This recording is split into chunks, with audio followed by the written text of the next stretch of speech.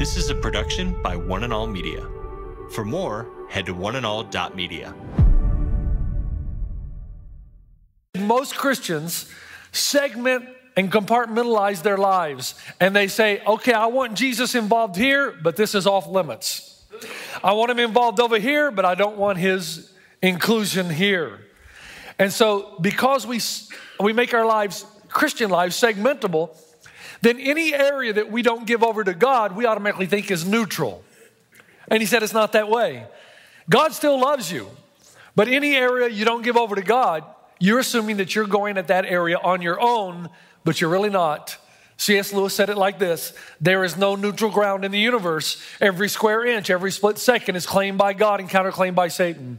So if you don't have God's involvement in it, it means somebody else's involvement is in it, and you're going the way.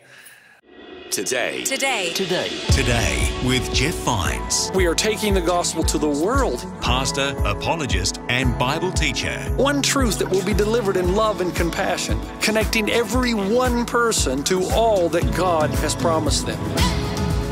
You make me wanna dance and sing with every single breath I breathe. I will bring this offering. You are my wonder, you with the wonder. Today with Jeff Vines. Hey there, my name's Aaron, and you're listening to Today with Jeff Vines. We're continuing on our series called The Resistance. In this message, Pastor Jeff is going to be reminding us not to underestimate the power of Satan, and it's his desire to take hold of all the areas of our lives. Pastor Jeff is covering the topics of truth, lies, and financial freedom. If you've missed any of this series, you can catch up. Just search for Today with Jeff Vines on your favorite podcast app. But for now, let's join Pastor Jeff.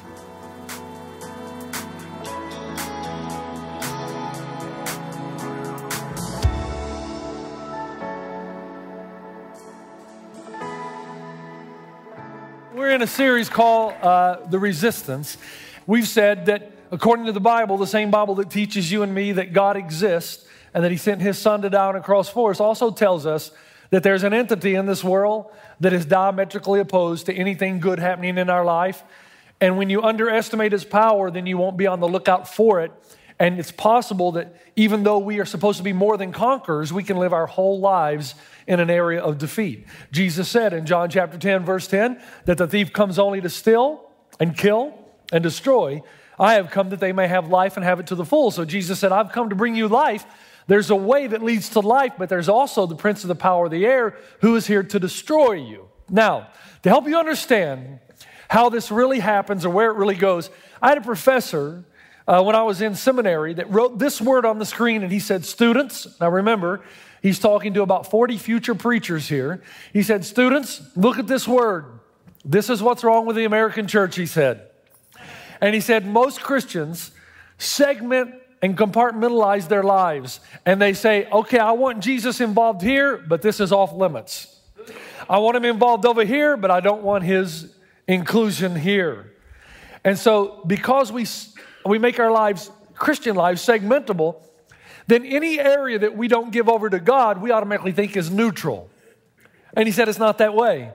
God still loves you, but any area you don't give over to God, you're assuming that you're going at that area on your own, but you're really not. C.S. Lewis said it like this: there is no neutral ground in the universe. Every square inch, every split second is claimed by God and counterclaimed by Satan. So if you don't have God's involvement in it, it means somebody else's involvement is in it, and you're going the way that is the wide gate in that particular area of your life. Now, isn't it true, folks, stay with me, isn't it true that some areas in your life appear to be, if you take this route, appear to be binding when in all actuality they're freeing, and other areas in your life appear to be freeing, but in all reality, if you start down that road, you'll end up in bondage. Let me give you two examples. First, if you're on the outside looking in at Christianity, what do you think? When you share your faith with a friend, what does he say? Or what does she think? No way am I going to become a Christ follower. All those rules and regulations, right? I'm not going to go to church all the time. I have to give money and all this stuff. They're on the outside looking in, and they're still placing Christianity with all the other religions in the world that says you do, and you might get in. You pray 5 times facing a certain direction, you go on a pilgrimage, and then you keep this long list of do's and don'ts. And if you do these things, God may let you in. They're still thinking about religion. Christianity's absolutely different.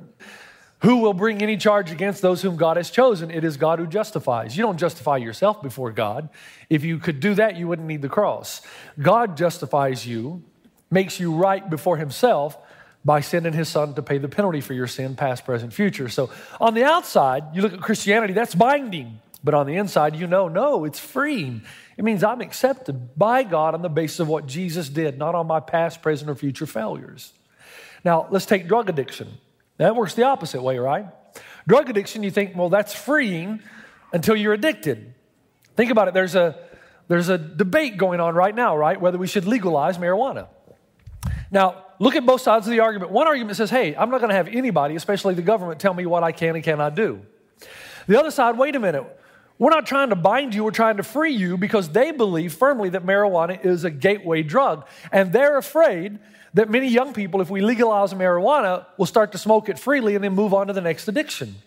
And because we know that other addictions kill, they're saying, hey, let's limit this in some way so it's not so easily accessible. Now, think about it just for a moment. This Saturday, we had a funeral here of a young man.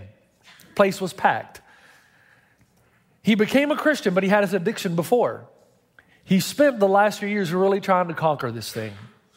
But in the end, it got him. And he overdosed, and he died. He lost his battle, but he did win the war. He was right with God, but still the addiction battle is so strong, and any addict knows easy to grab onto, hard to let go of. Philip Seymour Hoffman died a couple of weeks ago. One of my favorite actors, first movie I saw him in was Patch Adams. Great actor, very talented. Whether you like movies or not, that's not the point. This guy was incredibly gifted. He prophesied his own death. He told his friends that he would probably die of a heroin overdose. He did. He knew that it had grabbed onto him so hard, it was so difficult to let go. Here's another. How many of you watched that 70s show? Anybody? When it came out? I watched it but I watched it to see her. I mean, guys are like that. Put a pretty girl on television, until they get married. Things changes, of course. And so this is Lisa Robin Kelly, and she was on that 70s show. Here's what she looked like just before she died. 43 years old, she died. The before and after are amazing with her. Drugs just destroyed any beauty that she had. Now, I go this direction because I'm trying to tell you something, that there are things that the Bible teaches that appear on the outside to be bondage, but they're not. They're incredibly freeing, but you've got to trust it. And I want to talk to you about something this weekend that is destroying so many people. Let me read the passage again. Who will bring any charge against those whom God has chosen? It is God who justifies. Remember what I said last week? There is nothing happening inside you that can change the love of God for you, for those who are in Christ Jesus. So a pastor would contradict himself if he gave you this verse one week and then came out and tried to make you feel guilty the next week, right? How can you harmonize that? You can't. So maybe what Pastor Jeff is doing is not trying to bring guilt, because he can't. Nothing's happening inside you that would change the love of God for you. Maybe what he's trying to do is actually help me. So I want you to answer some questions for me. Number one, what is the number one cause of stress in a marriage? What, do I have to get you to sing it? Everybody in the room knows what it is. Money. Second, what causes a new marriage to disintegrate faster than any other outside agent? What, are you shy or something? Come on, money, money, money. Come on, sing the song. Here we go. 3, what do couples fight over more than anything else? Money. Now by that, you're 3 for 3, you're doing well. 4, what is the devil's primary tool utilized to cause tension in any relationship? I'll tell you what it is. That may not be money. Get 2 Christian business partners that go into business together, they'll be fighting like everybody else over some period of time over what? Money. Now, I want to talk to you because Robin and I was 32 years old. We were in New Zealand. My father had taught me some great financial principles in my life that I had adhered to in most of my 20s, but I started making a little more money, not a lot, but a little more. And all of a sudden I found myself seated with my wife across the table from a financial advisor, and my wife, who hardly ever shows any emotion, starts to cry. And that That just opened my eyes. I have made my wife cry because the problem was with me. How many of you know who this guy is? He's the guy that sued McDonald's, Burger King, and Wendy's. Do you know why? He said they made him fat. True story. Oh, true. What I realized in that moment with Robin is I'm the one that's culpable. That we're in the situation we're in because of my lack of leadership in this area. And then it dawned on me. It was like a light went on. Wow. The devil wants me to be in financial bondage because when you're in financial bondage, you treat your wife differently, you treat your kids differently, you treat the dog differently. And any amount of joy you have in your life quickly dissipates because you got this debt, ball and chain hanging over your head. And it dawned on me, man, what the devil really wants is for me to be in bondage so that it ruins every aspect of my life, and no other area of your life has the potential to ruin every other aspect of your life than financial bondage. So here's what I understood. The devil tells us 3 lies. Lie number 1 is this: it's my money and I can do whatever I want with it. Now, we know the truth is it's your wife's money and you do what she tells. No, I'm just kidding. The Bible says, and I've read this verse numerous times in Psalm 24, that the earth is the Lord's and everything in it, the world and all who live in it, for he founded it upon the sea, he established it upon the waters. The psalmist says everything came from God, everything belongs to God. But in 1 Chronicles 29, the passage that we're concentrating on this weekend, wealth and honor come from you. Who's you? God. You are the ruler of all things. In your hands are strength and power to exalt and give strength to all. The writer says, God is the one that gives you your wealth. God is the one who can lift you up. God is the one who can humble you. God is the one who gives you power and strength. God is the source. God. And then he says in verse 14, but who am I? And who are my people that we should be able to give generously as this? Everything comes from you, and we have given you only what comes from your hand.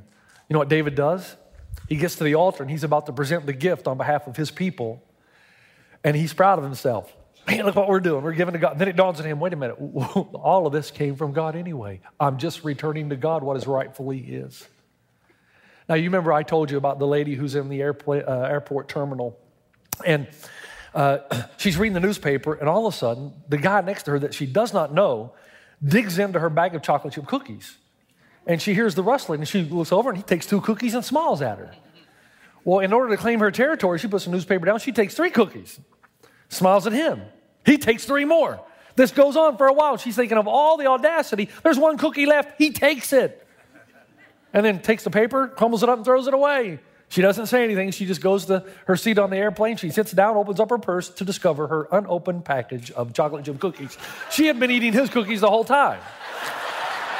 And the point of the story is, the manner in which you use the cookies really is determined by who you think they belong to.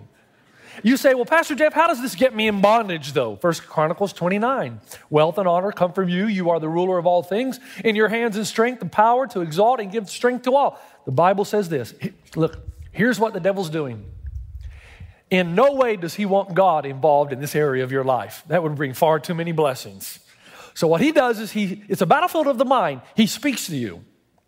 And he tries to convince you that you owe no thanksgiving or gratitude to anybody other than yourself for anything that you have. And he wants you to possess an attitude that locks God out of this area of your life. Now, let me go back and say what I did before. You're still saved. God still loves you. There's nothing happening inside you or outside you that's going to change that, because that's found through the cross. But the devil doesn't want God involved in this area of your life. There's just too much joy in it. But to you on the outside who've never tried it, now to those of us who are in it, we know. Those who are on the outside, you think it's bondage. It's not. It's freeing. It's kind of like this, and it's not the potato head family. I don't speak goldfish, but I'm assuming if I could, I think the goldfish would say, you got a pretty good life here. Got a little island. No predators. My own little home. Don't have to share it. Okay, he might be lonely. But think of what he's really missing. There's a whole big aquarium out there. There's a whole big ocean out there. And for a lot of us, when it comes to this area of our lives, we get a little ahead and we think, oh, look how good life is. We got no idea how grand life could be. Number one, it's my money, I can do what I want to. Number two, second lie, money and things will bring me ultimate satisfaction. Whoever loves money, Ecclesiastes chapter 5, verse 10 says, never has enough. Whoever loves wealth is never satisfied with their income. Now let me play a little game here. All right, I'm gonna take $100. Hold that for me if you would, just a second. Let's pretend like, I've got my eye on that, by the way. Let's pretend like that's your money, okay? And I'm coming down after the service. And what's your name? Chris. And Chris says, Pastor Jeff, I'd like you to have this $100 bill, okay? Now, how many of you think your pastor loves money? Yeah, you're smart. Doggone straight. You're right. I love money, right? Come on. Any pastor who tells you he doesn't love money, run away because he's not going to tell you the truth. I'm like anybody else. What is the first thing I think of when I see this? Golf balls. Yeah. Okay, after 10% to God, of course. Now, does the Bible say you can't love money? That's not the point the Bible makes. The Bible says that when you love money to the point it becomes your idol, when it is the thing that you pursue, then it's all out of whack and priorities are gone. When it's that thing you think will give you that thing that's missing in your life, and the more, come on, how many of you think, man, if I could just get to that number, I'd be happy? Oh, that's what you're thinking. If I could just make this much money, oh, that would be enough. It will never be enough. Never. I go back to the lady that's on the mat in Zimbabwe in 2008, I believe. We went over when Zimbabwe was in complete financial ruin. They actually printed a $500 trillion bill. A $500 trillion bill. It was the highest inflation known to man since civilization began. And that wouldn't even buy you a loaf of bread. And we went out to the rural areas, and I wanted to interview some of the people who were struggling. So we took a camera, went out to Chittim Memorial Hospital, and I told the guys, let's go out into the village and let's meet some people. First person we met, there was an old lady, probably 70-some years old, seated on a mat. The totality of her existence was a mud hut about as big as this part of the stage right here. That's where she lived. She had one goat, and she'd go down to the river 3 miles away to get water every day, and her food was a bowl of meal every day, okay? I sat down on the mat beside her, and through a translator, I asked her, okay, if we could get you anything that you needed or wanted, what is the one thing we could help you with? What could get you? And I thought this was going to be a benevolent video, right? We're going to do something fantastic. She snaps back through the translator. Everything I truly want, I already have.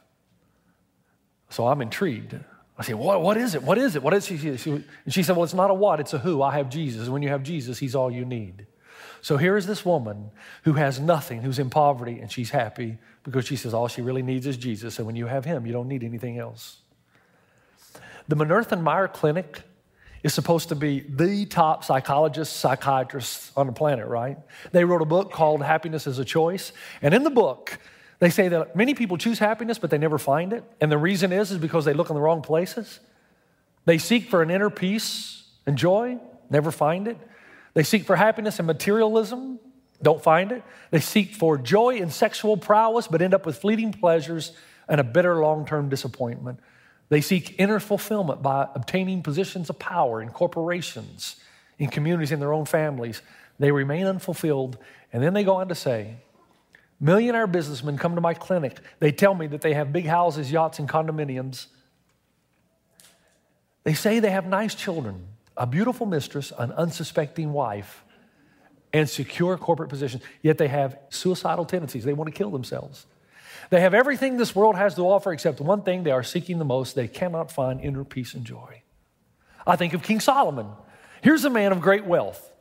He killed 30 oxen and 100 sheep every day to feed 14,000 people in his palace.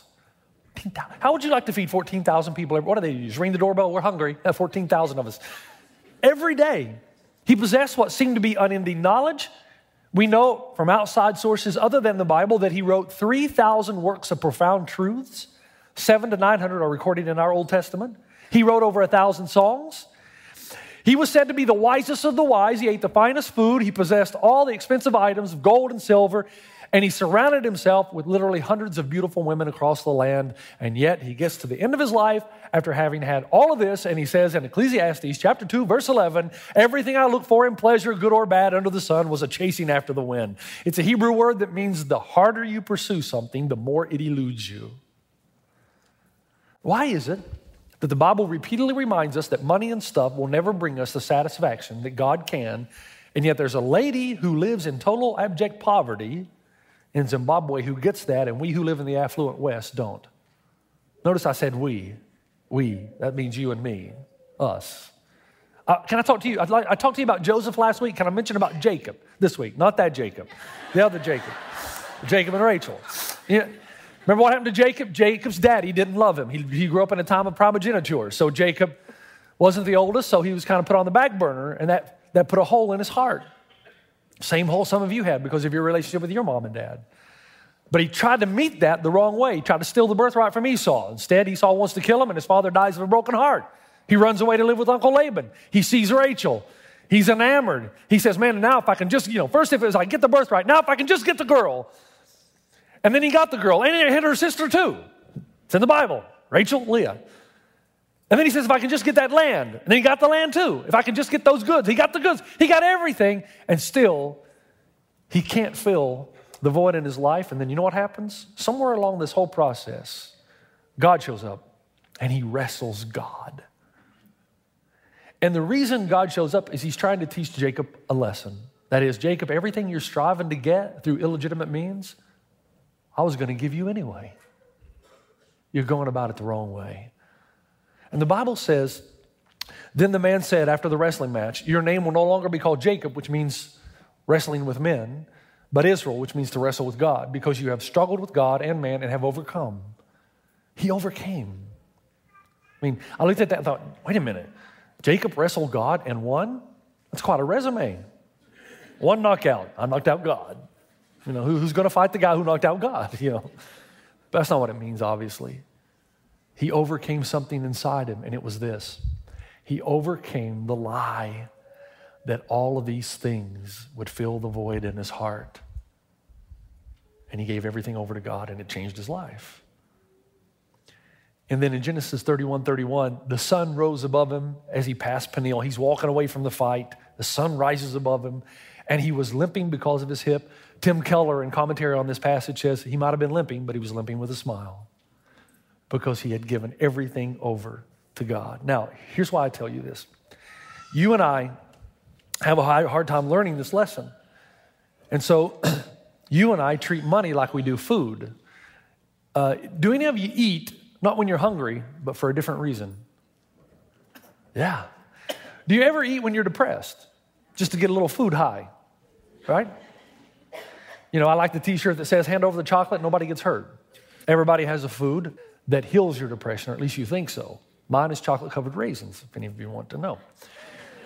But we tend to, when we get depressed, to use food like a drug, like a high, and we'll go to the fridge and grab some ice cream, not because we're hungry, just because we want to feel good. I do the same. You say, yeah, sure you do. Look at you. What do you know about that? Hey, I know everything about that. The reason I run 15, 20 miles a week is not because I like running, it's so I can go to the fridge and eat the ice cream. It's the only reason I run. Now, we do the same thing with money. It's a sad thing, but in affluent West, we purchase things because it gives us a temporary high. You've been listening to Today with Jeff Vines. Thanks for joining us. Next time, we'll bring you the rest of this message from Pastor Jeff. Now, he who supplies seed to the sower and bread for food will also supply and increase your store of seed and will enlarge the harvest of your righteousness. You will be enriched in every way so that you can be generous on every occasion, and through us, your generosity will result in thanksgiving to God. You hear what he's saying? See, if your motivation is to employ these principles I'm going to give you in the coming weeks so that you can get more and more wealth to spend on yourself, you're on the wrong road. You can listen to more messages like this. Just search for Today with Jeff Vines wherever you listen to podcasts. You make me wanna dance and sing with every single breath I breathe. I will bring this offering. You are my wonder, you bring the wonder. Today with Jeff Vines. This is a production by One and All Media.